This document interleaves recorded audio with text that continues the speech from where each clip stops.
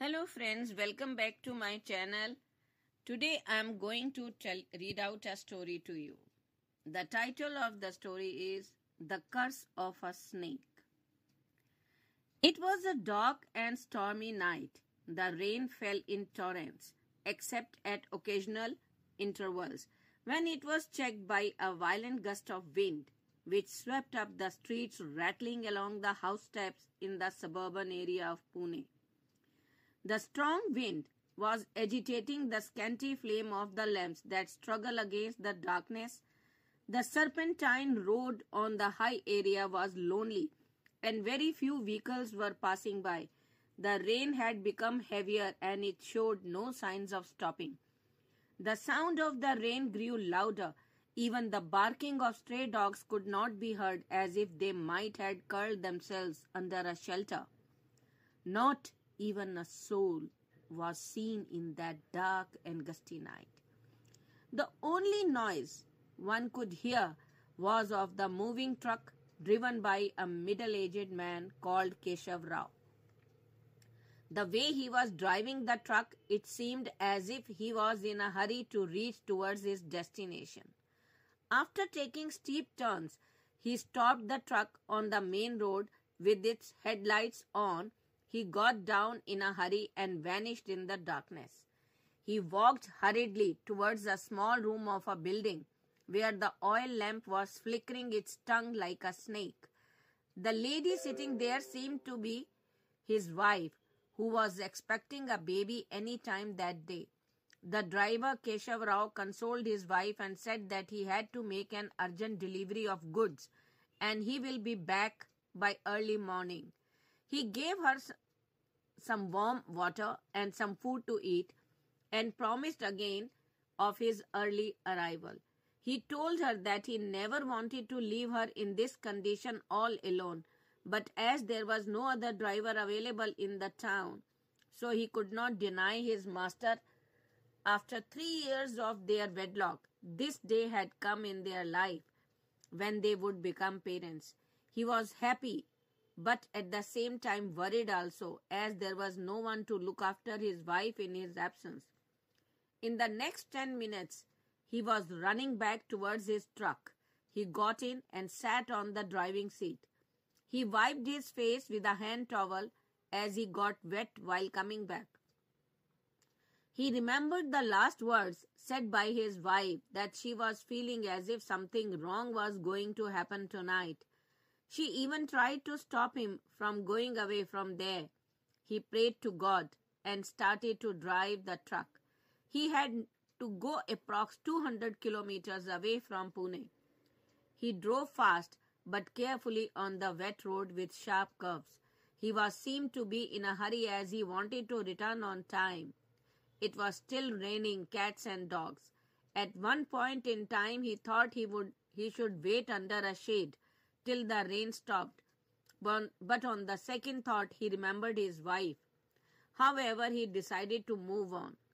After driving 125 kilometers or so, he felt a bit tired, and above it, nothing was visible through the wipers were working. This area looked spooky, as on both sides of the lonely road there was a thick cover of woods. Suddenly he saw something crawled fast in the middle of the road along with 3 small creatures looked like snakes. He tried hard to stop the fast-moving truck but failed to do so. He got panicked. He got down and wanted to know as to what had happened exactly. He saw that 3 newly hatched snakes had crushed under the wheels of the truck, whereas the mother snake had crossed safely. As soon as Keshav came near the dead hatchlings, the mother came there and was in an angry mood to attack him. She started behaving in a strange manner. Keshav was afraid that he ran back and climbed his truck and moved on. He was sweating a lot due to this incident. He reached the destination half an hour early. He delivered the goods and returned immediately. He drove fast and did not care about the rain. He simply wanted to reach his home on time. He came back at 4 o'clock in the morning. He knocked the door, and an old lady from the neighborhood opened the door and asked him to rush to civil hospital as his wife was admitted there.